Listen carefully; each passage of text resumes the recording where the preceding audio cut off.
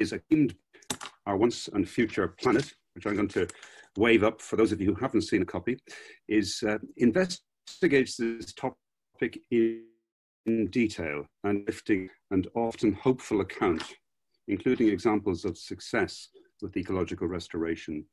I've had the pleasure of meeting Paddy near Fethard, where I'm speaking to you from, Fethard in County Tipperary.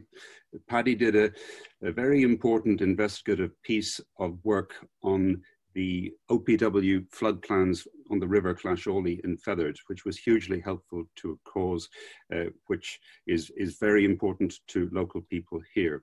So thank you for that, Paddy. I'd like to introduce you to our second guest, Padraic Fogarty. Padraic is an ecologist and an environmental scientist. He's also a published author on the subject of tonight's discussion. And his book, Whittled Away, which again I'd like to, in the interests of equality, wave at you. Whittled Away, subtitled Ireland's Vanishing Nature, makes for fascinating reading.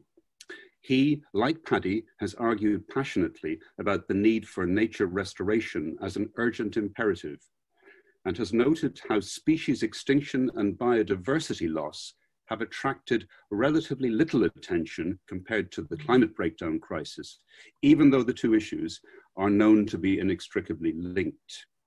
Padraic is a past chair of the Irish Wildlife Trust and currently campaign officer for that organisation. We didn't invite tonight's guests with the idea of instigating an online or a virtual fist fight, nor even to encourage controversy, but I do note a difference of approach to tonight's topic between both of you. And we'll come to this divergence shortly when we get talking, but in brief, it seems to me, and I may be wrong here, that ecological restoration, which Paddy advocates, is about assisting the recovery of an ecosystem that has been damaged or degraded and returning it to health. Whereas the concept of rewilding, which Padraic, I understand, espouses, is similar in concept, but favors the reintroduction of previously extinct species with replacement ones and carnivores such as wolves. So we'll be fascinated to see whether those different approaches are reconcilable or not tonight. First, I'd like to ask you both, just to get the conversation going, about something that often troubles me, which is how do you keep your spirits up when you're working in an area that is inherently fraught with sadness and with loss, given what we know and what you two particularly know about the challenges and the facts and the science of this area, and given that tonight's audience probably has many people who are also working in this field or who have a particular interest in it. Have you any tips or recommendations? How do you stay motivated and cheerful, or do you? Can I start with you on that one, Paddy?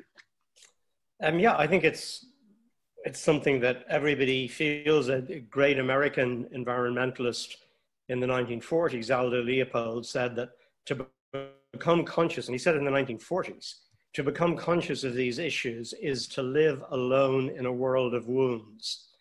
And I think that is, you look at a landscape and you see the wounds that may not be obvious to many other people. In fact, many other people may think what they're seeing is really good and progressive and helpful. So there is a problem there, but I think it's really, really acute today. I think the climate crisis is advancing at the maximum rates predicted by scientists. And we're moving into areas where you can see one thing feeding into another. The pandemic is clearly closely linked to environmental degradation. There's loads of evidence for that. And so people are scared, people are frightened. So I would say briefly two things. One is that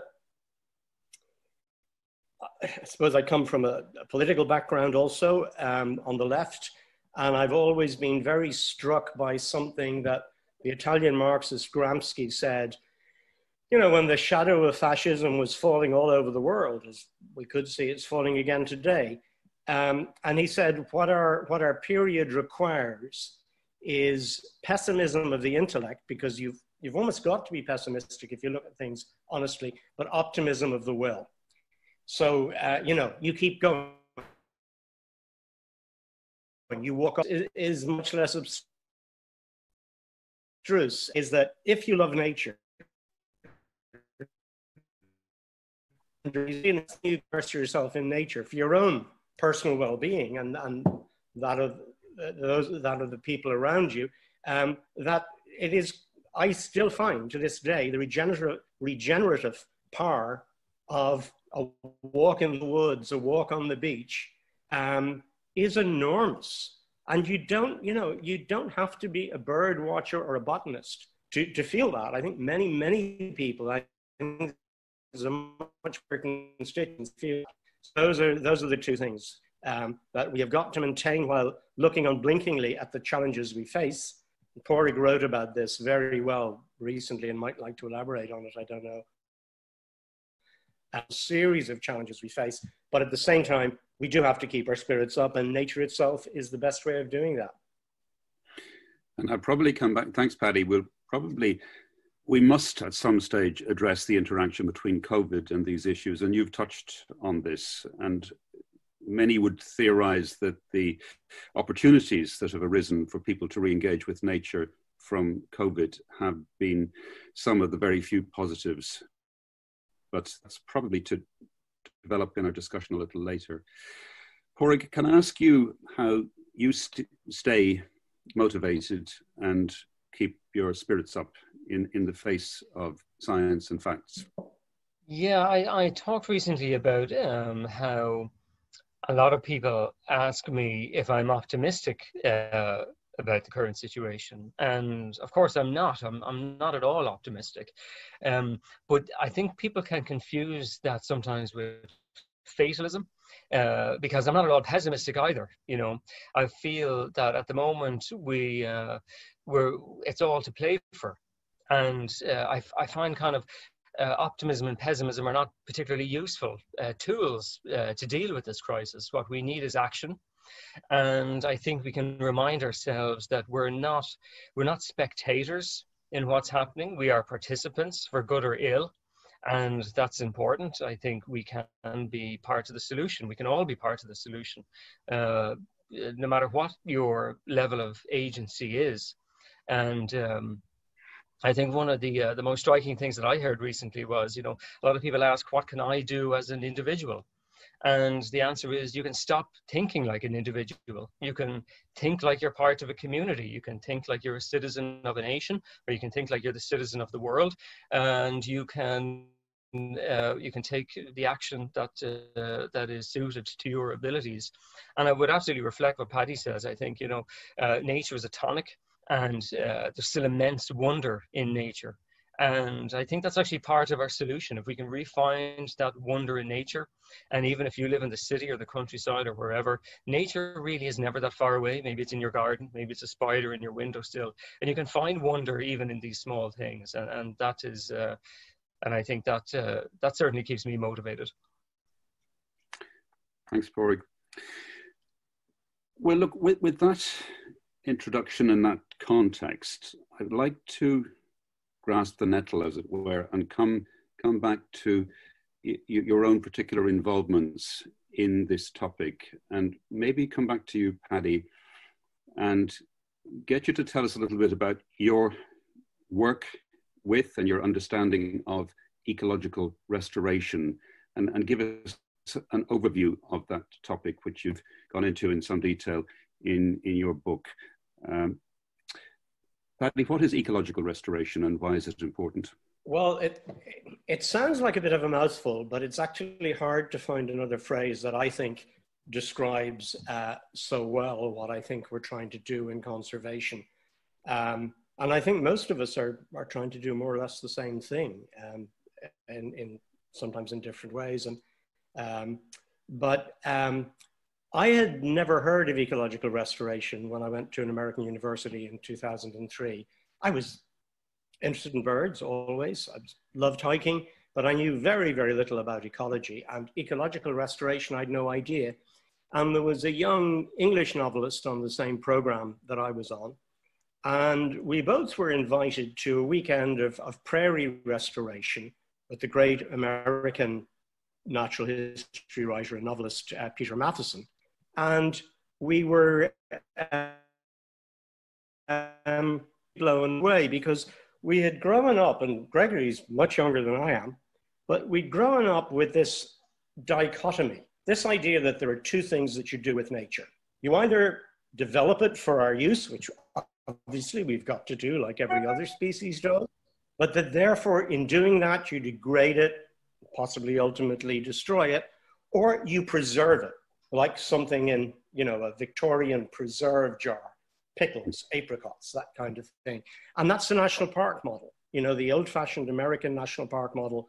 You keep quiet about this, of course, but what you do is you throw out people, usually people of another color, another culture, and you build a fence and you say what's inside the fence is nature, what's outside is culture.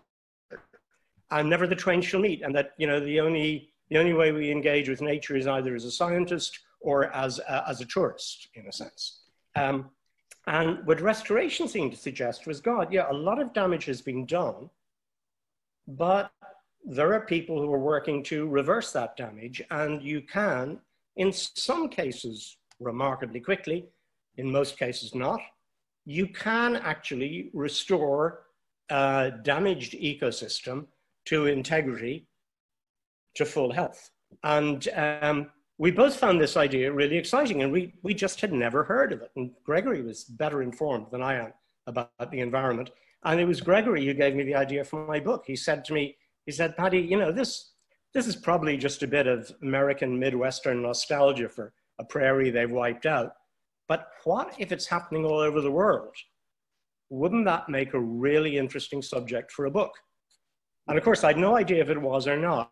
And very rapidly, I found out that from Vietnam to Mozambique to my own country, and to my shame and my ignorance, I didn't know that, there were extraordinary restoration projects underway. Some of them failing, and you learn from failures, some of them succeeding. And so essentially, if I were to give an example, I think and it's fairly close to home, to you in Clonmel and to me in Wicklow, is the restoration of a bog adjacent to Abbeyleash, which has been a really remarkable community initiative driven by the local community. And how do you restore a bog when Bord na Móna have cut thousands of drains into the bog to dry it out? You know, hasn't that wrecked its hydrology? Hasn't it completely changed its composition? And that was in fact what the National Parks and Wildlife expert at the time, in the early 2000s, thought. He thought, this bog can't be restored, let it go. And the community said no. And long story short, it's much more complicated than this, but they blocked drains, the bog re-wetted. And here's the miracle. It's not just that some of the plants came back or some of the animals came back. It's that the processes came back. So you actually have peat-producing sphagnum regenerating on that moss at a larger and larger scale. So that's, you know, within 2 decades, a really remarkable piece of recovery of something that seemed irrecoverably lost. And I think that's what I find exciting about restoration. It's that it can engage people. We can all do it at one scale or another. You know, you can plant a native tree instead of an exotic in your garden if you have a garden, or a plant on your windowsill if you have an apartment. There are all those options. So I found, I originally thought of titling my book Restoring the Future, because it's not about nostalgia for the past. And the subtitle was to be a good news story from the environmental movement, because I think one of the communication problems that the environmental movement has had is that it has been so associated with catastrophe. And we've got to talk about catastrophe. We can't ignore them. But at the same time, you've really got to give people hope as well, but not in a bland Pollyanna type way. So I found that in spending the privilege of spending 10 years traveling the world when I could raise the funds, to look at restoration projects in different countries, different cultures, different ecosystems, obviously, and see how many of them were working. That gave me a lot of hope. And you've hinted that it doesn't always work and mistakes have been made and can be made. Do you want to address that, or is well, that very briefly, sure. I mean, an ecosystem is, if you like, an ecosystem is by definition more complex probably than our brains could ever possibly understand. There are so many things happening in an ecosystem, from weather to subsoil, microbial life, which is critically important to the health of an ecosystem. So we kind of go in there and there are, it's very broad stroke stuff, a lot of it, blocking drains. And so a really important concept in ecological restoration is, it is management, but it is management standing back as far as possible. So that the ideal is spontaneous restoration. It would be wonderful if you could just walk away and let nature take its course. The problem is that we have altered nature so much. There are so many, for example, invasive lines. If you left the oak woods outside my window here, as they are being left at the moment, sadly, if you left them with rhododendron growing right through their understory, well, nature will take its course, but nature will be the rhododendron winning out. And instead of a diverse Irish oak forest, you'll have a rhododendron monoculture. Yep. So yeah, people have made some very bad mistakes, but I think part of restoration is what it's a complex open air experiment, and you must monitor it all the time. And hopefully every mistake teaches you, if not here, then somewhere else, not to repeat that. Thanks. To come to you, Padraic, too. I suspect to support and to echo much of what Paddy's been saying, but without pushing you to be at variance with him, the word rewilding is one that does come up in your writing, and some of us would have read Isabella Tree's book on the subject and have been fascinated by the concept of perhaps standing back more and reintroducing species to an extent that perhaps Paddy would not agree with. But can I ask you, where are you in all this, and how much do you go along with Paddy, and where do you feel you diverge?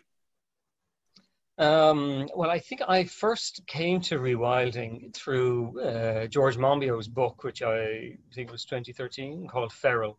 And what I found about the way he spoke about rewilding was that it was just enormously optimistic, and that it was really about harnessing the inherent power of nature to heal itself.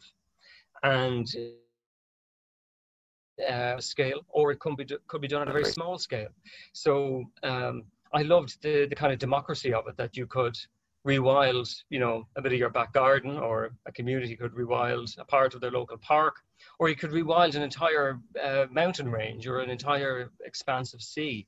And so I thought, that encapsulated a kind of philosophy as well, that it was about relinquishing control, about acknowledging that when it comes to ecosystems, we really don't know an awful lot about how nature works.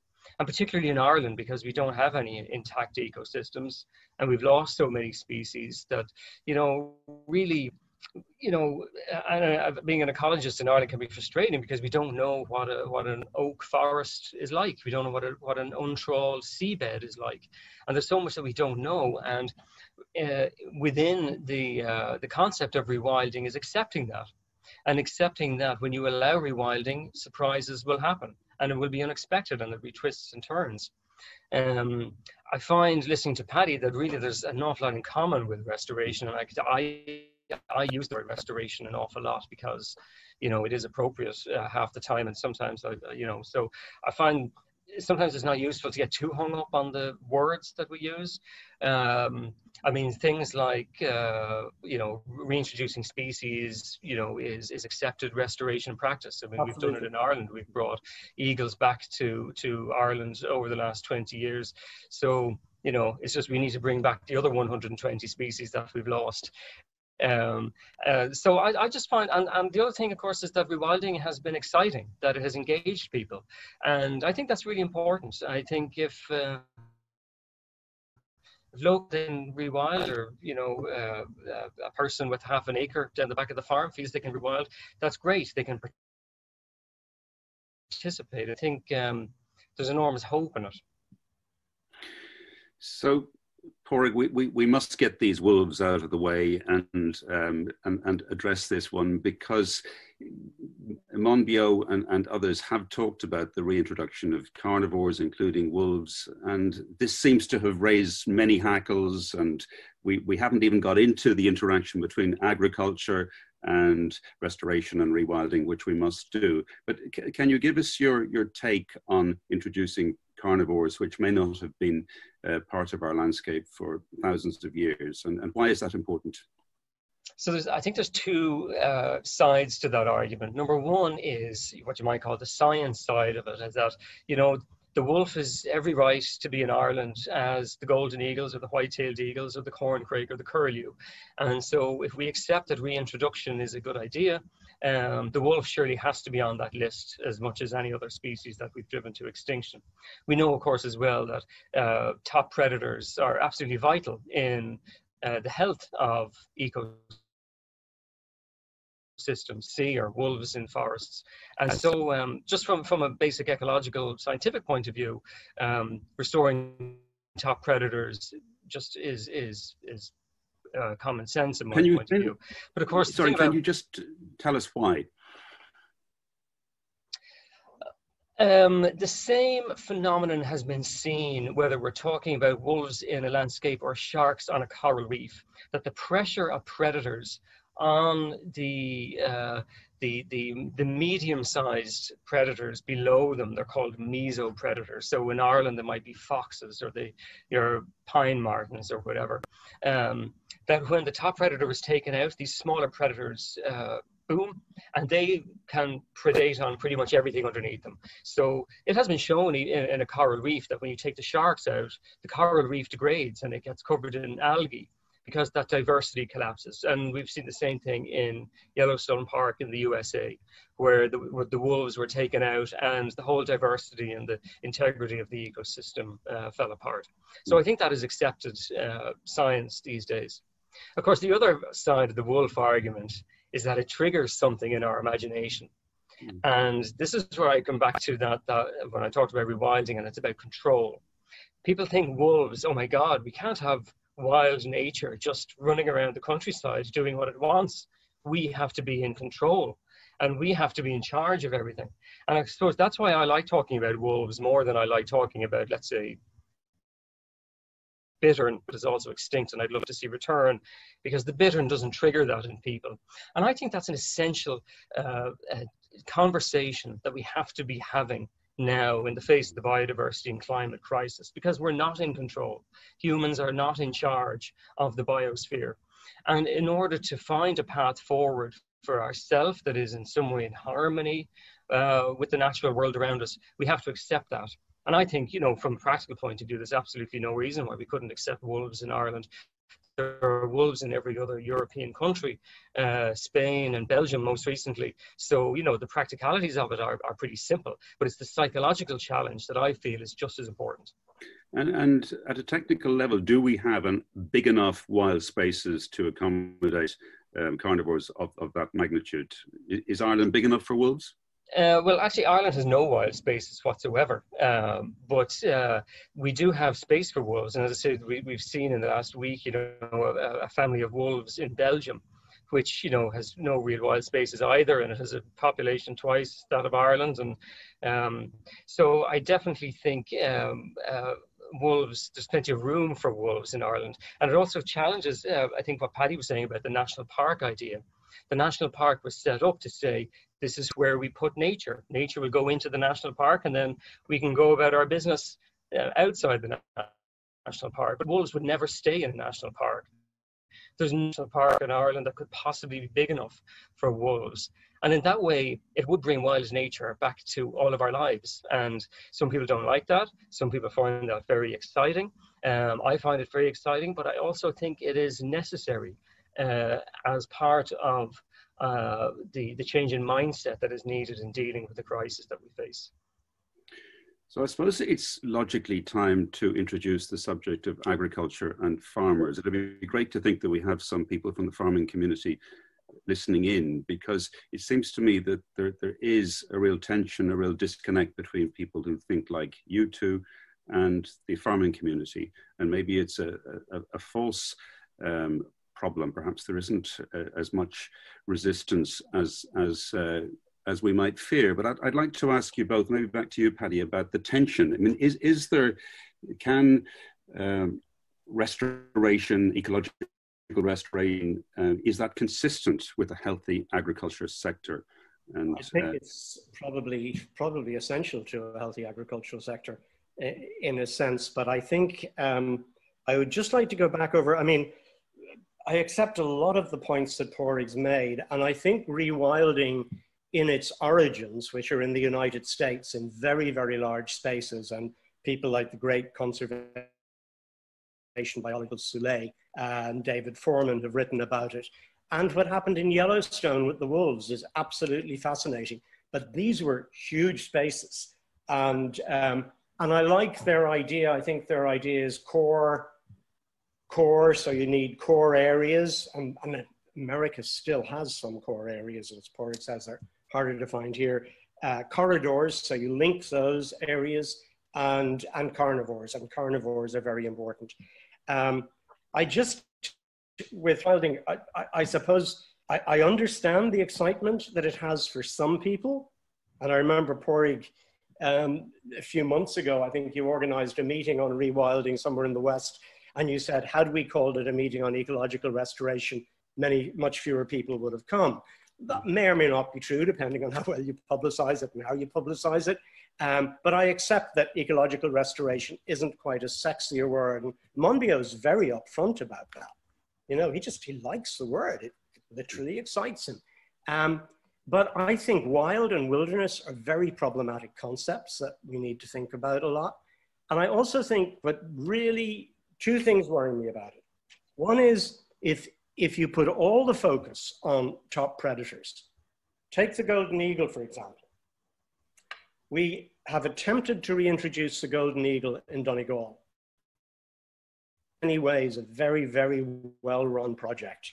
But the people who run it themselves, Lorcan O'Toole would say, that they have found there's a fundamental problem, that the habitat was not in a fit state for the golden eagles to breed, and they can breed, but they can't find enough prey to fledge their chicks successfully. So I think restoration it's a bit more boring, but it's kind of building from the bottom up, restore the ecosystem to a point that it can give the top predator what it needs before you do it. That's one aspect of it. The other thing is invasive plants, as I said earlier. I mean, and again, Padraic, you've talked about in your book, you talk about Nephin, where Cuilcha have set up what they call a wilderness area.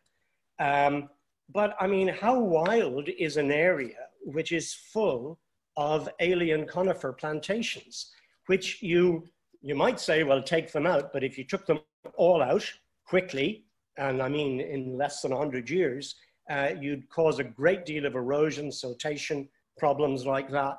So, you know, I just think these are difficult problems, and bringing it back to agriculture, I think the problem in highlighting wolves as if wolves is what we're really talking about when we talk about biodiversity,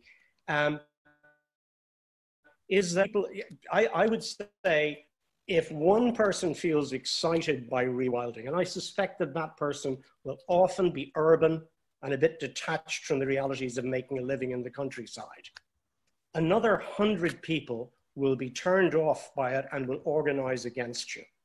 Whereas restoration, I think, is something that everybody understands. And in terms of agriculture, what has been wonderful to see in the Burren, for example, the Burren Programme for Conservation, which is farmer-led and was originally conceived as a resistance to the EU Habitats Directive, but ended up, because the farmers discovered they had a common interest with conservationists in controlling, and this was controlling, I'm sorry, but that is what we have been doing for species for a long time. And I don't think, we, you know, if we're going to stop doing it altogether, we're back to being hunter-gatherers. Now, if you want to make that argument, you can.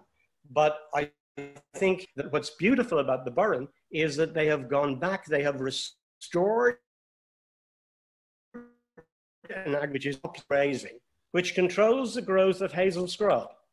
And that promotes floral biodiversity to a quite extraordinary level. You might even say an unnatural level.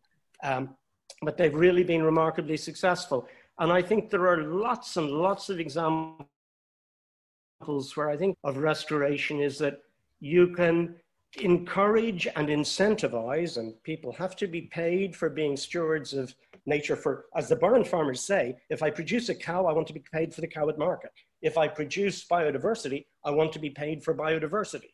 And I think that's absolutely, somebody said, be careful if you go green. One farmer said, be careful if you go green, you'll end up in the red. You know, so we've got to make it worth farmers' while to restore. You know, even very intensive farms can do a great deal for biodiversity by relatively small acts of restoration. By, for example, leaving 1 meter of headland, the unplowed area between the plowed area and the hedgerow. By leaving that fallow, they can do a huge amount for biodiversity and providing biodiversity corridors. And this is why I think I would stress that with restoration, the Society for Ecological Restoration internationally insists that the first principle of restoration is engaging with and gaining the support of your local community. That if you don't have that, you end up in a cul-de-sac. You end up in a very ugly war. Paddy, thanks for that. You're kind of leading into, I think, where we want to go with this discussion later, which is the agricultural sector engaging people on board and changing the perception of the countryside.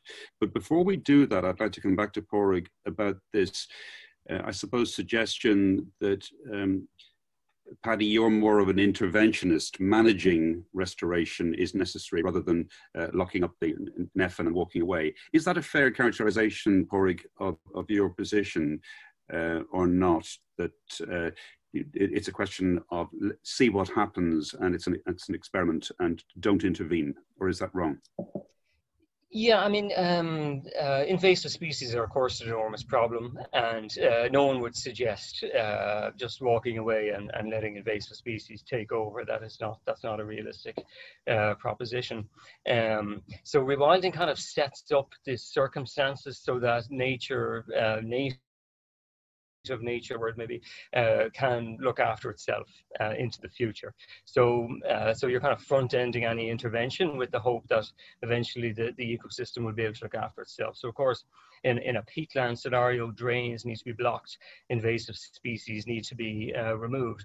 A nice example might be in a peatland, in a raised peatland where you have trees growing on the peatland that maybe you don't want. Maybe some people would say, you know, and I'm talking about maybe native trees here, not necessarily invasive ones. Should we remove the trees because the trees are sucking and maybe affecting the hydrology, or should we just let the native trees grow and find their own balance within the landscape that is present? I suppose rewilding would say we should probably just let them grow and see what happens.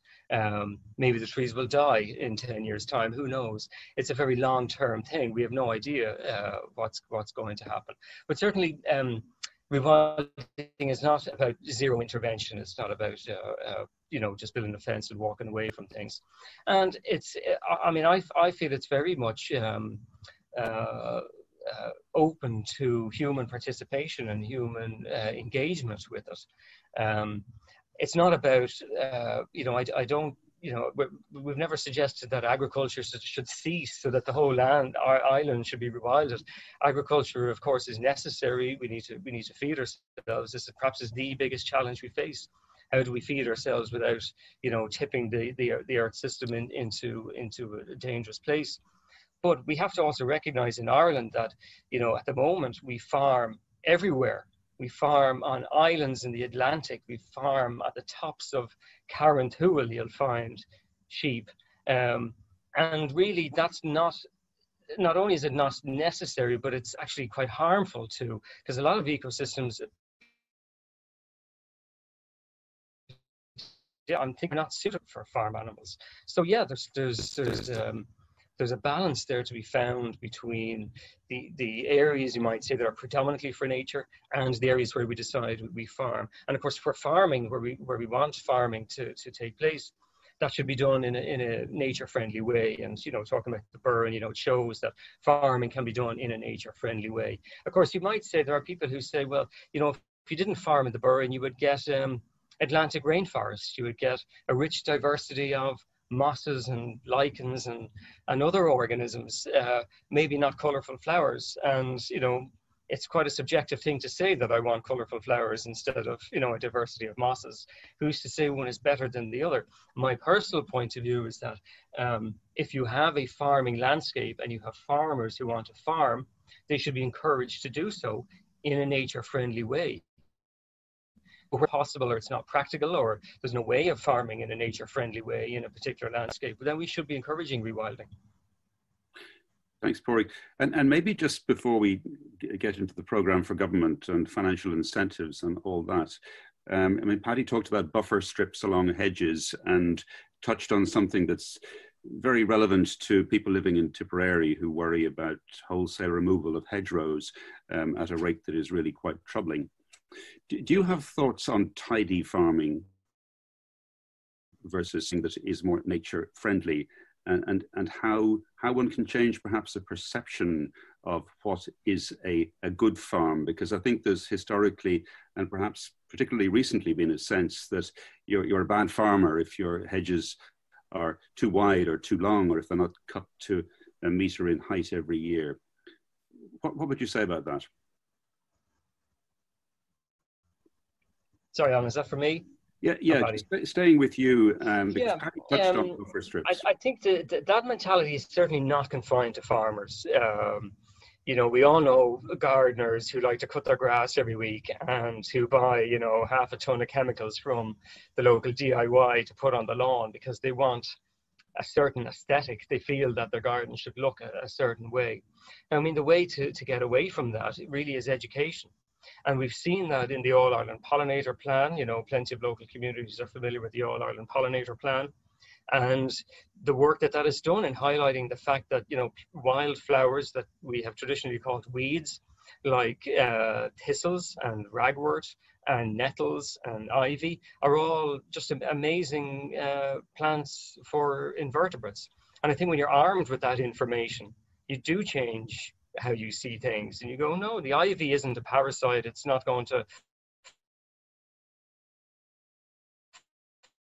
kill stores for birds and insects in the winter. So I really think that kind of education process is invaluable in changing our viewpoint on that. What about the money? I mean, education certainly, but the new programme for government talks of a hedgerow survey and ways of financially incentivising a more nature-friendly form of farming. Do you think that'll work? I do, yeah, because we know it will work because it has already worked. We've met there's a dozen other projects underway in Ireland that are doing just that, and they're paying farmers for particular outcomes. So I think that is the key thing. We have had these environmental programs for farmers for many years where we've paid them to do certain things. But they've really been little more than income supplement. And, you know, they've been, you know, we've seen things like putting up bird boxes and bat boxes and stuff that really don't address the critical problems we have with water pollution or species that are threatened.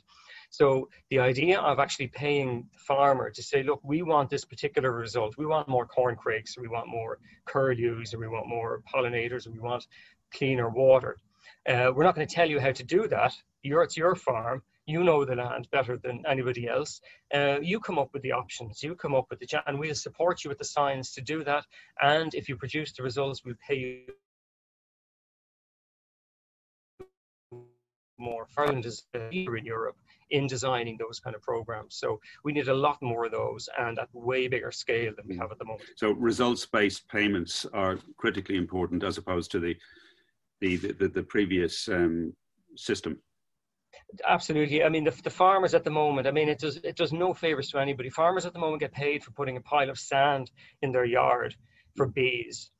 And even the farmers are scratching their heads going, how is a pile of sand going to help the bees? There's no science to support piles of sand helping our threatened bee species. So it's kind of the farmers feeling doing something stupid, the taxpayer getting any value for money out of it. Whereas the farmers in these results-based programs, they feel very proud of what they're doing. They feel they have more control over what they're doing. And they feel they're much more engaged and they're learning an awful lot. And the ecologists and the farmers are learning an awful lot from each other. So there's huge benefits on many fronts. Yeah, Paddy, come in there. Yeah, I think that's a very good point that Padraic, just where you were finishing up there, you were saying ecologists and farmers are learning a lot, because I think one of the beauties of the Burren program and the way it's being extended across the country, I mean, we've Suez and Wicklow, which is hopefully going to develop into something similar. What is really wonderful is that farmers own ecological knowledge. They mightn't always call it ecological knowledge, but their knowledge of their own land, their knowledge of their own soils, their knowledge about what works is being respected and drawn on. So that in the Burren program, they're not given a set range of activities that they have to do. As you say, it's results based. And if they can get the results, if they can get the certain limits, obviously in terms of use of pesticides or whatever, their knowledge is being respected. And I think that's hugely important, that, you know, there is this terrible danger of green movements being urban-based and kind of telling farmers what to do. Farmers often know what to do, but they've had very few choices. They've been driven by a very perverse incentives in the CAP for many years. And at the same time, many of them, smaller farmers, have seen their livelihoods declining. So that, yeah, I think, you know, a huge amount needs to be done there. I don't know if you want to go back on the hedgerows and aesthetics and that issue there, or do you want to move on? Yeah. No, I do, Paddy. What's your take on that? Well, I think, yeah, it's really interesting what, there's a really fascinating story told about Yosemite, the very first American model national park in the world. And, you know, the Awenee and Wawona Native American peoples were escorted off the premises by the US cavalry. And 50 years later, they were brought back to the valley. The elders who were still alive were brought back to the valley. And, you know, they were given a great party, and the, you know, the national park authorities expected to be praised for the wonderful work they had done. And the Native Americans looked at the valley and they said, you've let it get really dirty. You've let it get really untidy. And the national park guys were utterly amazed, because they said, no, we've left it to nature. And the Native Americans said, we never left it to nature. We burned this valley every few years because savanna was the kind of landscape in which they could best hunt.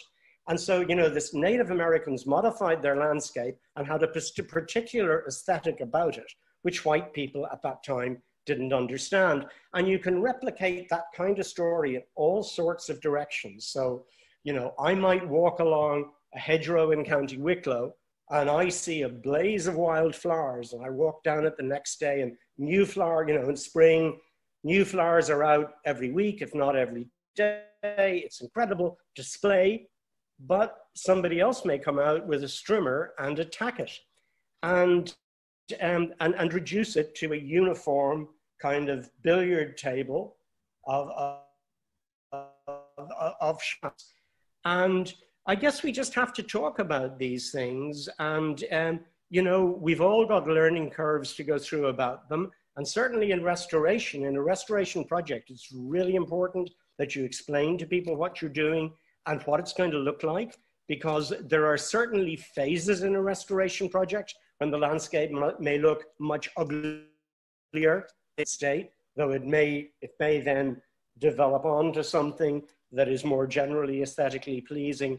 But tastes have changed enormously. And you mentioned Isabella Tree's book, Rewilding, which is a fascinating book, really interesting, lots of great ideas in it. But I mean, wilding it is not. Isabella Tree's ideal landscape is a medieval aristocratic landscape. And that comes through the book again and again and again. She doesn't like the Victorians with their tidiness. She likes the relative untidiness. And she even likes deer that hold themselves appropriately to an aristocratic atmosphere. So, you know, she has a particular, in restoration, we talk about reference systems. And, you know, there's always this question, Padraic raised it very well, about the Burren. You know, which Burren do we want? Do we want the Burren prior to Neolithic settlement? Do we want the Neolithic Burren, 18th century Burren, et cetera, because and the other thing is that we mustn't forget is that human management changes over time, but ecosystems evolve and are dynamic. So there is no fixed ideal version of any ecosystem. And that is where I'm completely at one with Padraic in that we must also watch what is happening. And if the ecosystem without alien invasives, for example, is taking a direction that surprises us, well, we should probably let it go that way. So there are all those different dynamics. There's a human cultural dynamic and the ecological dynamic. And what we need to do is, you know, we need to talk about these things. We need to talk about them without a sense of superiority that my aesthetic is better than your aesthetic. Yeah. We've got to try and find out, why does somebody want to cut this thing? Yeah, thanks, Paddy. I want to just make a plea for people to send in their questions using the Q&A to type in on the chat if they want to put some questions to you both. But just staying with that point you made, Paddy, about putting people off and keeping people with you and trying to sell a better way of doing things. Yeah, I mean, I think we would feel locally again on issue of hedgerows, Ireland's rainforests, some people would say, in terms of the huge biodiversity they support, that it doesn't have to look unkempt and untidy. And we have a local farmer, Michael Hickey, who was one of the ambassadors on Farming for Nature last year, whose farm is a wonderful example of a nature-friendly but productive beef farm, where he cuts the sides of the hedges but doesn't cut the tops. Therefore, the land is not encroached, but the biodiversity is preserved. So that I think, and I'd like to hear your thoughts again on this, about how you sell this. And maybe you've already said you've got to bring people with you. Imposition from the top down, by definition, won't work. But you know, I'd like you to develop more as to how this is sold, how we can, you know, the people watching tonight may unfortunately be a self-selected audience. How do we bridge that chasm? Can I ask a very awkward question? Yeah. I think it's awkward for all of us. You know, I think if we're talking about, and you mentioned the program for government, and so the need for change across the whole society, how do we ask people who have no particular interest in, think they haven't, and one has to respect what people think about themselves. How can we ask those people to support public investment or regulation on private landowners to achieve more biodiversity, et cetera, et cetera? And I do think there's an argument there, which is the natural capital argument, which is to try and explain to people that we are really in the same position as an individual or a state which has spent almost all its assets. We are reaching critical limits in every area of natural resources, biodiversity, and climate, so that we are spending far more than we invest in our environment. And unless we reverse that process, we are not going to survive. I'm not going to say we're not going to survive as a species, but we're not going to survive as the kind of culture we are today. And in other words, that culture has to change in order for some of it to stay the same.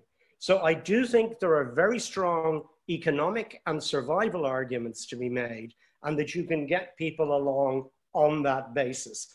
But I also go with the, you know, I talked about people not interested in nature or saying they're not interested in nature.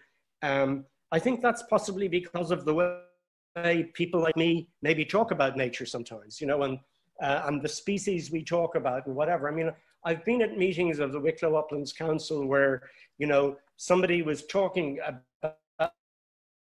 about the wind. Most of us have seen very rarely, if at all. And they were talking about it with great passion, but as if everybody in the room was talking about and why it was important. And people were so alienated by that, you know?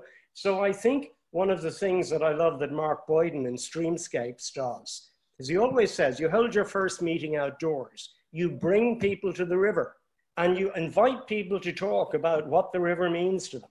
And you start to hear their stories and you link into those stories and you respect people's experiences. And then you have to try and persuade, you know, if we're Democrats, that's what we've got to do. Then you try and persuade people to say, I love another example, Janice Fuller, an ecologist working in the West, who when she's doing a biodiversity for a village, and she's invited into villages to do biodiversity plans, which I'd say Padraic would agree is not very normal.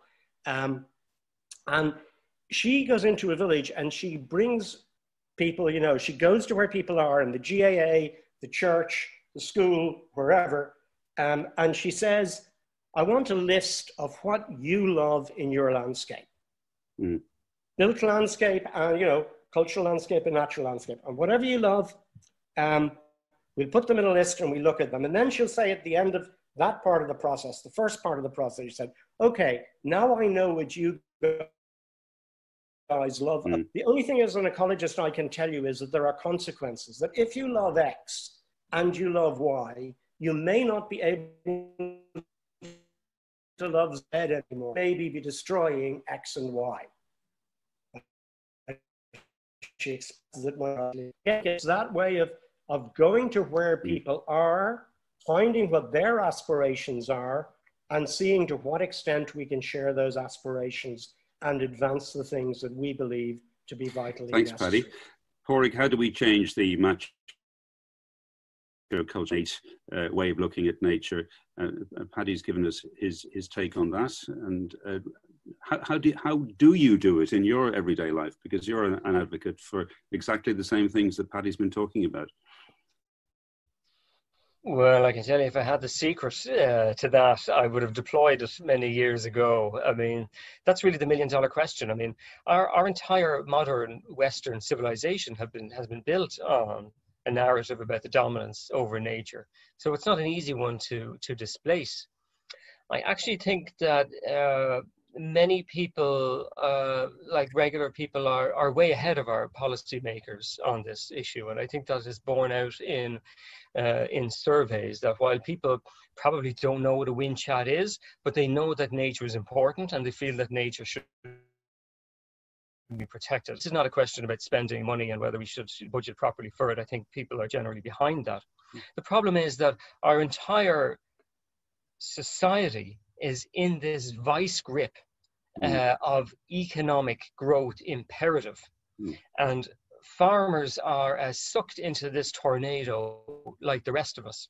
And we're all struggling to think, how on earth can we get out of this without everyone, you know, being flung left, right, and center and all hurting ourselves? It's a very difficult question to answer. I mean, ultimately, you know, we have to wind down our economies to a certain extent. We consume too much stuff, and we have to wind down our economy. That's a very difficult story to tell, because it doesn't sound very appealing, does it, to say we have to consume less? Whereas being told, you know, consume more and you can have whatever you want if you just have enough money is very appealing. But in reality, this is the challenge for all of us, for educators, for policymakers, for business leaders. Because if we don't do it, the vice grip is going to tighten and tighten. And as we already see, we don't even have to project very far in the future. Communities are being torn apart by climate change and ecological grief. I mean, you don't have to look very far, right? There's California. You can see the apocalyptic scenes from there. But look at our fishing community. Where is our fishing? There's no fish left worth fishing for, unless you have a giant boat and you can sail out the continental shelf with a net the size of Crow Park. I mean, that is an ecological catastrophe for people who have lived in those communities. Thanks, Padraic. So really just, and this is the last question before taking one or two questions from the audience. And I suppose we've been touching on it as we talked, which is where does the new programme for government help us in trying to translate, because you've talked about the economic model, the expansionist development model that we're still stuck with. Are there the seeds of hope and change in the programme for government as you've read it, gentlemen? And obviously the government is convulsed with COVID, and it seems very difficult to see ahead of that. But we must look ahead. And do you two feel that there is real substance in the programme for government that can begin to translate some of this into action? Yeah, I was a big supporter of the programme for government. I still am. It's not an easy thing to tie yourself to, because politics is very messy, and on the unexpected happens. But if they do what they say they are going to do in the programme for government, I think it will be a game changer. Now, people should remember that we're not going to solve the climate and biodiversity crisis within the lifetime of one government or two governments. This is something that, our children are going to be dealing with in 30, 40 years' time. But I definitely think it can get us on the right track. If the government can lay the foundations for meeting our Paris Agreement targets by the end of the decade, that's enormously positive. They've talked about reforming the National Parks and Wildlife Service. That's enormously important. They've talked about developing agriculture along with the things we've spoken about, like enhancing soil health and results-based schemes and all these things. There's provision for big marine protected areas and restoring bogs. So there's a lot in it to latch onto. If you're looking for their optimism, but certainly there's plenty to be working on. And as I say, if they do everything in the next 5 years, we'll be in a much better place than we are today. Thanks, Paddy. I'm very dubious about the programme for government. Had I been a member of the Green Party, I probably would have voted for it on balance and for participation in government on balance, but it would have been a very difficult decision. I don't have any great confidence that Sinn Féin has an environmental platform. They're very good on some issues like housing.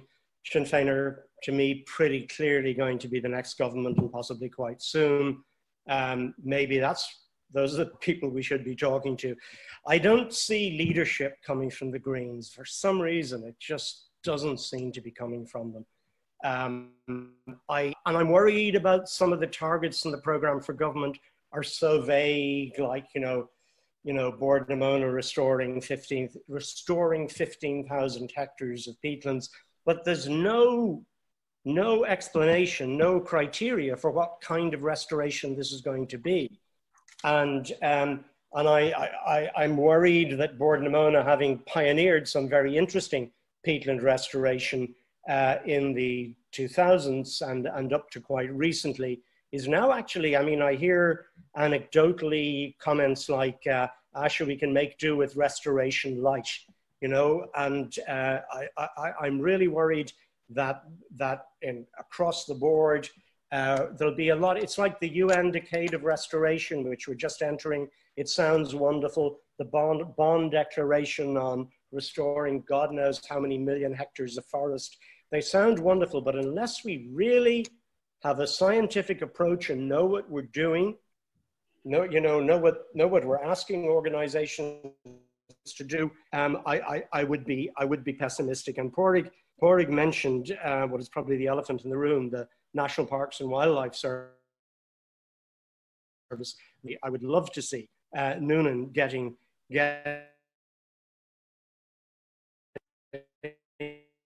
his teeth for absolutely outrageous that in Killarney National Park, a very good volunteer-led rhododendron eradication program was abandoned, and that the Western woodlands, which are our ecological jewels, under the custodian of the state and the state's environmental service, have deteriorated steadily and undeniably over the last few years. And the most frightening thing of all is that the scientists in the NPWS know and admit on the record that this is happening, but they seem powerless to do anything about it. So a huge amount of reform is needed there. And so, you know, I wish them well, but I think that we need to see more leadership from the Greens and from the members of Fine Gael who are aware of these issues, because some of them are. Some of them, on the other hand, are total hypocrites. I mean, I think, you know, we really have got to get away from this paying lip service to recognizing a climate and biodiversity emergency and not only doing nothing about it, but continuing to move, as Padraic says, in a direction dictated by unsustainable growth and consumption. We have got to get away from that model. Thanks, Paddy. And certainly at a local level, your comments about the NPWS, the National Parks and Wildlife Service, would be echoed. We have experience of excellent rangers and people Absolutely. working. Sorry, I don't want to denigrate every member. No, and I know your views because I think we would probably all in this discussion and outside of it agree that the problems with that service appear to be higher up and poor leadership and lousy resourcing. And these are things that are promised in the programme for government to improve. But yeah, that's a real important specific. We would certainly agree with you. We got so excited that time has passed quite quickly, and there are a couple of questions, and there's a specific question for you both about what do you think of the proposed new forestry bill? My very specific question, but there are wider ramifications perhaps about it. So while we have you there, Paddy, do you have a view on the forestry bill as it's proposed at the moment? Well, I think it's reactive. I think it's a response to a production crisis. So its focus is not where forestry policy should be going next. I heard Pippa Hackett interviewed, and I didn't think she was strong enough on that. But I mean, if it's a stopgap measure, it's very important to keep people in jobs. But I think we really have to be moving away from these industrial monocultural plantations and towards massive restoration of native woodland. And then out of that, you can very strong hardwood industries that we lack at the moment. But that all takes investment, it takes time, it takes thought. But I think in a way I feel sorry for her. She's kind of been shoved into a gap which has to be filled. But again, it's not showing any vision or leadership in forestry policy. That's my view. Thanks, Paddy. Padraic, some people would argue that the serial protesters were scapegoated, that in fact the issue was a reform needed in the forestry industry, and that this has been misrepresented. What do you think? Yeah, the forestry in Ireland is such a mess at the moment, and you know, the programme for government promised a review of how we do forestry, and you know, this is something we really want. But instead of going for that review, they have started off with this bill that is going to restrict the number of people who are going to be able to object. I mean, this is clearly, you know, handed to them by the forestry industry, and they're shouting in the politicians' ear that if you don't do this, 12,000 people are going to be on the dole by Christmas, and the politicians are reacting. Of course, it's a total false narrative. You know, the fact is the forestry industry hasn't been compliant with environmental law. And that's why the objections are being upheld in very many instances. It was the Fine Gael government that, you know, they had one ecologist working in the entire forestry licensing sector. You know, it was, you know, and so there's this big pileup has happened. They have to work their way through that, but that's not going to be resolved by making it very expensive for people to object. It's only going to be resolved by doing it by the law, so that people don't have to object. Yep. Padraic, thank you for that. I'm just looking at another question that's come in that may put you to the pin of your collars. It's both of your top 3 actions that you would enact to increase biodiversity. That's perhaps a little bit unfair to lob at you like this, but if you'd like, Padraic, to maybe off the top of your head, maybe you've got already, or maybe 3 is just too few. It's quite all right. I spent a lot of time thinking about my top 3. The number 1 would have to be the National Parks and Wildlife Service. What I really would love to see is a new nature conservation agency that is independent, a bit like the Environmental Protection Agency is at the moment, and that is well resourced so that it can really, you know, get on the ground, get in with local communities, create new nature reserves with local people, and provide the science to help us do what needs to be done. So that'll be number 1. My number 2 would be to create, you know, really large, really effective marine protected areas, to get rid of super trawlers, to get rid of bottom trawling out of the ocean, and to bring some life back to the ocean. And my number 3 would probably be to restore biodiversity on our uplands. And at the risk of being controversial, I'd really like to see farm animals being taken off our hills, and for woodlands and for bogs to come back to a healthy state across our hill lands. Thanks, Padraic. That's a great start. Paddy? Well, agree on the NPWS being reform being incredibly important. I would say also critically important is environmental education. I have much more investment in that in our schools, in our universities. And I would also say that I'm very happy to see that the Forum on Natural Capital is currently doing a natural capital assessment of 4 catchments across the country. And that is basically trying to tell people that, you know, if you look at a woodland and a mainstream economist only sees timber, and that's the only value that has to be taken into account if you're going to extract timber from that forest, that we have to develop an economic system which tells people, no, there are other values here that you're going to have to pay for if you're going to exploit these resources. So that a forest also gives you pollination, it also gives you flood mitigation, it gives you general biodiversity benefits, it gives you physical and mental health benefits for the local community, and all those things have a value, and some of them can be given a price. I would like to see, as is supposed to be being done across the EU, natural capital accounts natural capital accounts implemented right across the EU. And then we would see in black and white how much more of nature's goods and services we are spending than we are investing in. And we cannot, this imbalance is massive. It makes the banking crisis look like a little burst bubble. And I really think we need to get the environment looked at that level. We've got to have the environment considered as, it's, you know, somebody said the economy, the environment is not a subset of the economy. The economy is a subset of the environment.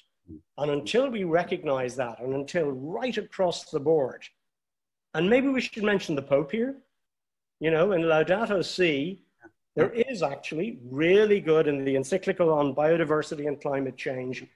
Not convinced about the rather wishy-washy actions His Holiness is proposing, but at least there is one world leader, and there are others, of course, but one world leader, when many world leaders are going in the opposite direction, oddly enough, the leader of the Catholic Church endorsing good science on biodiversity and climate. And, you know, if many of our cabinet are nominally Catholic or Protestant or any other form of faith, I wish they'd read Laudato Si and act on it, because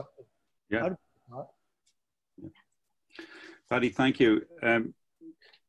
Just while we have you there, there's obviously some heavy hitters in the audience this evening. I've just been passed a question for you, Are there any restoration projects currently that look at restoration ambition of Pleistocene baseline with reintroduction of congeneric megafauna species? Are there any in the world?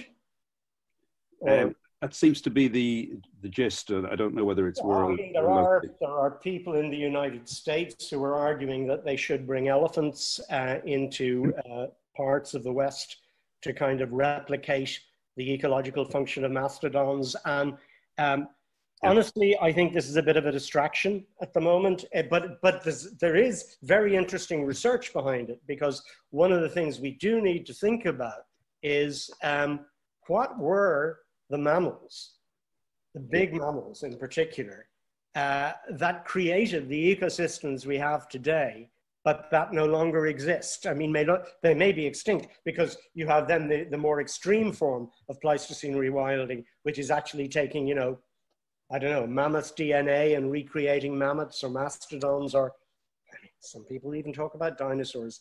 I mean, I think we've got to decide what reference system we want. I'm not aware, I'm open to correction on this, and I probably will be corrected, of any Pleistocene rewilding projects, even in fantasy terms in Ireland. Are you, Padraic? No, I've heard there's a project in Siberia, isn't there? I'm not sure if that quite qualifies as Pleistocene rewilding, but he's trying to bring back, you know, the effects of mammoths. Ultimately, he wants to bring back woolly mammoths, but in the meantime, he's bringing back, I don't know, large herbivores and so on. But I mean, it's fascinating stuff. But it's a bit like talking about who would win a fight between Batman and Superman. You know, it's great fun to talk about it, but I'm not sure it has much practical application. Certainly in Ireland, anyway.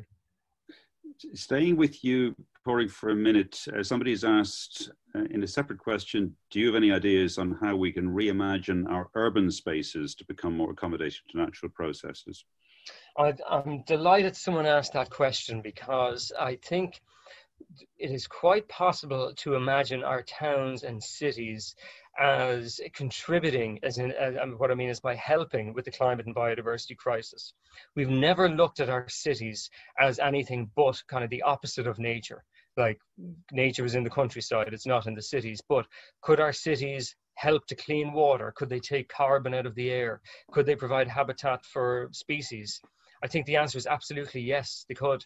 And when you look at cities and you think, you know, look at all those spaces that are used for roads and car parks, look at all the roofs that are there, look at how many of our cities are coastal cities by the sea. There's actually a lot of space there waiting to be rewilded in our cities. And if you could imagine, I've thought about this in Dublin in particular, you know, we've got the Phoenix Park, is a very large area.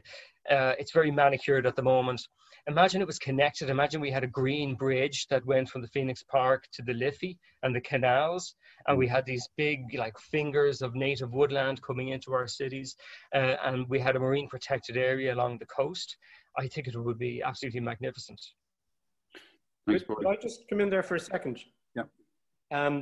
I think the other thing with the urban, I'm really glad that question came up as well, with the urban space that is critically important is to actually appreciate what we have already. I mean, as I've slowly become a little bit aware of botany, which I wasn't aware of at all for many years, I've been amazed. I live most of the time in Stony Batter, which is an inner city area. And it's quite staggering how many wildflower species, how many ferns are actually growing on the walls in Stony Batter. And I think we're working on a project in greening Stony Batter at the moment to try and communicate this more to residents. So I think it's like almost the first thing we need to do in the urban space is start having nature walks in the city. You don't even have to go into the Phoenix Park. I completely agree with what Padraic's saying about it, but you know, just on your own street, there's a lot more nature than you think. And I think that's a good place to start if you live in a city. Can I just come in on that just as an example? The city of Singapore made a commitment, I think 10, 15 years ago, that they were going to seriously green their city as a way of reducing pollution, adapting to climate change, and just making quality of life better. And they've done an absolutely phenomenal job in reopening water courses, planting like thousands and thousands of native trees. They've got families of otters and bringing wildlife back everywhere, creating nature reserves within cities, and it's been phenomenal, that the transformation. Which perhaps leads us back to where we started with COVID, and how people have genuinely reconnected with nature, or connected for the first time. And it leads me to a question I think I probably asked you in the past, Paddy, which is whether you need to know what you're looking at to value it. By that I mean, if you have no connection, you don't know the name of a plant or an animal, or the detail of the nature that is being lost, are you much less likely to wish to preserve it or restore it? So I suppose what I'm asking is about the need for nature. And you've answered the question about nature walks and people re-engaging, but is that a general requirement, that people need to know what is being lost to actually fight for it? It helps. It helps, undoubtedly. It's hard to fight for what you don't see. But do you need to know the names of every species? No, absolutely not. Do you need to know the names of any species? Maybe not at the beginning. Padraic mentioned the importance early on of a sense of wonder. That's actually the title of a short posthumous book by Rachel Carson, who wrote Silent Spring. And it's a wonderful book about how she goes out with her 18-month-old or 2-year-old nephew, often at night, and just takes him on little walks. And she says, she is an enormously knowledgeable marine biologist, but she says, I never told him the name of anything. I just got him, go out there, get your hands a little dirty, look at that, fall into this, fall into the other. If you awaken that sense of wonder, then somebody will want to know some of the names. So the first thing to do is to awaken the sense of wonder. But everybody doesn't have to become a botanist or a biologist or an ornithologist. No, absolutely not. But I do think, I used to know about birds, but not about plants. Now I know a bit about plants, and I have this really odd sensation that the world I live in is much more richly populated than I thought it was. Because I would walk along a hedgerow and all I was interested in was whatever was flying. And now suddenly I realize there's all this other life in there. And for some reason, diversity energizes us. It gives us strength. Thanks, Paddy. Just been passed another question for both of you. What do you think of American biologist E.O. Wilson's belief that half of the Earth should be set aside for nature in order to preserve 85% of global species? I think you've probably addressed that to some extent, but do you want to say more? I'm familiar with his book on it, and I'm familiar with the idea. We do hear a lot about these kind of percentage targets. At the moment we have a European Union biodiversity strategy that says that we want to protect 30% of our land and sea. I've also seen 40%. I've seen 50%. I'm not convinced by these figures. I can see the theoretical background of it, and there is science to back up some of these figures. But at the end of the day, if you're saying we need to protect, let's say, half of Ireland for nature, then what's in the other half? Are we saying that the other half is not necessary for nature? On the one hand, we're saying that people need to reconnect themselves with nature. But then what if you live in the half that doesn't have any nature or isn't for nature, and that's probably our cities or the high production farmland areas. So I want to live in an Ireland where nature is everywhere, where you don't have to leave the country even, or leave your town to have a rich experience with nature. That'll be different depending on the landscape. It'll be different from one field to the next. It'll be different from one town to the next. But I think if we want to engage people with their local surroundings, I'm not sure that these targets are helpful. Thanks, Padraic. You've reminded me of a book that you both may have read Last Child in the Woods by a man called Robert Louv, who talks about the lost generations of children in particular who no longer run wild and discover and build dams and climb trees and so on. And I think many people have commented on how that has, to a certain extent, changed in the last lockdown months. That I've certainly met more kids in the woods locally here than I ever did before. So that's perhaps another note of hope on which we might begin to wrap up this evening's discussion. But Paddy, sorry, back to you, because I didn't ask you the same question and I've forgotten what the question was, but did you want to come in on the... Half Earth. I agree. Yeah. I had the extraordinary privilege of spending a week living next door to E.O. Wilson in Mozambique in a national park. And he's a fascinating man, but, and I have to be very careful as my own years advance, he has a very advanced years these days. And I think a very unfortunate thing can happen with very prestigious Harvard scientists. And that is that there comes a point where whatever they write gets published. And I really think, and also my fear is that, you know, America, the declining imperial power of our epoch, that imperial mentality is still very much there. What on earth are you going to say to Africans? You've got to give half of Africa to wildlife. I mean, there's something there that smacks of a very dangerous arrogance towards other people. You know, if you live comfortably in New England, to say this, it just. Yeah, I mean, I think we've got to be very careful about all targets, as Padraic says. I think we need them, but they've got to be clearly thought out. And I think this one was a real waste of space, quite honestly. Thanks.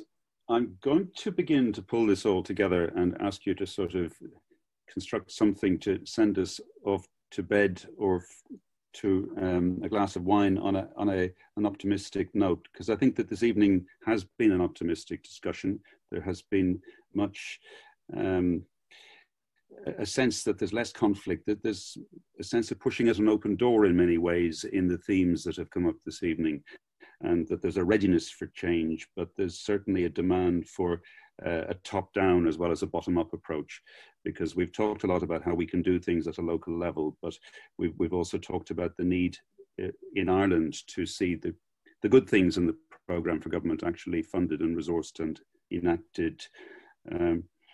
But as we pull this together, it seems to me, Paddy and Padraic, that there's really very little between your two different positions. You're both arguing for a restorative approach to nature with perhaps some minor details that separate you.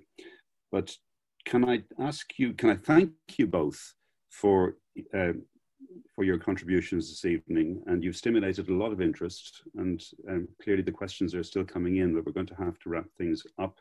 We hope that this recording will be available for people who didn't manage to tune in, and that there were some hiccups, I think, in getting through the Zoom and the Eventbrite hurdles. But I'm very grateful to you both, and I'm hoping, Paddy, that you'll come back and see us again in Feathered to continue the good work you've started.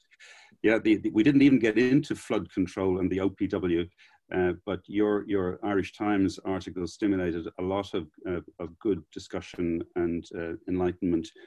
And Padraic, thank you also very much indeed for being with us this evening, and hope that we can do something like this again soon. For those of you who are attending the Attlefest programme, do go on and see all the other excellent events that are taking place. And they're obviously all online, but there are some great things to enjoy, including music and discussions for the remainder of the programme. So on that note, I'm going to wind things down and thank you again both very much for this evening. Thank you. Good night. Good night.